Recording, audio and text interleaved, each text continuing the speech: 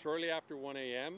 this morning, crews from Whitby Fire and Emergency Services arrived on scene of a garage fire at a home in the Westland area of Whitby.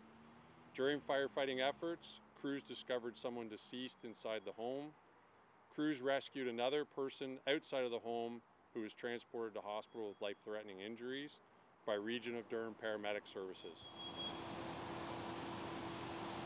We yelled back that we'll be down in a minute.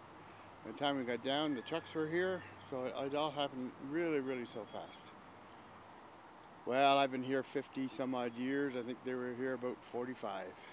So many years. Great neighbors, and it's too bad that something like that happens.